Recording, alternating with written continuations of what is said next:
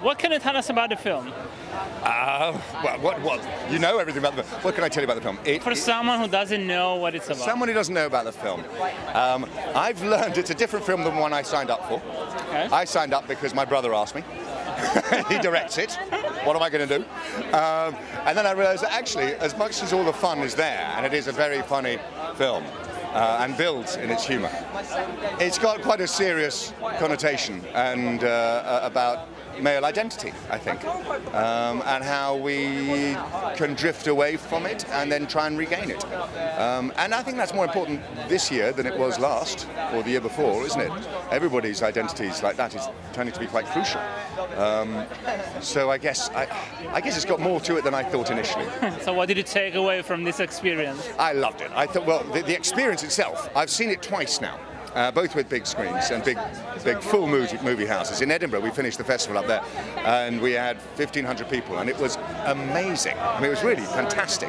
The audience, they did nothing but laugh all the way through and clap, and then at the end of it, they clapped and clapped and clapped. And you want to go, well, great.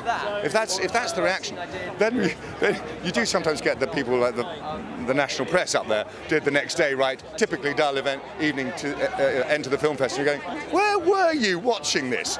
Probably on a Tuesday afternoon in some little screening room somewhere with 2 seats. But that's okay. Everyone's allowed their opinion. I think it's good fun. Nobody I know who's seen it, personally, nobody I know who's seen it hasn't loved it. So many people compare it to the Full Monty. Does you watch it? What do you think? Is that that's absurd.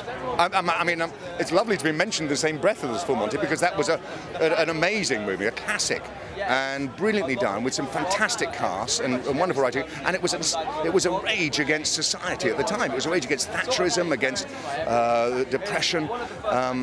This isn't. We never wanted it to be. It wasn't aimed at that. I know none of the publicity team have ever said that.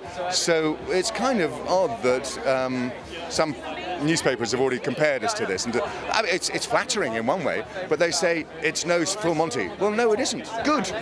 Good, because this isn't that kind of a rage. This is a rage against, well, I think Rob says it in the movie, doesn't it? It's an existential rage against time or age, I forget what he said, which is brilliant, which is a great description of it.